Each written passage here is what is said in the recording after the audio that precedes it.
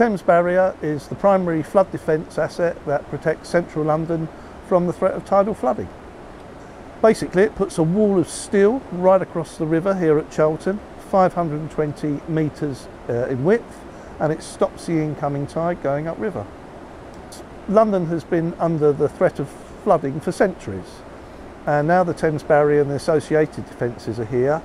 That threat is no longer a potent one. So when there is a possibility of the tide that goes into central London overtopping the walls in central London, we close the Thames Barrier. So far the barrier has closed on 199 occasions for flood defence purposes, and with test closures we're over 630 in total.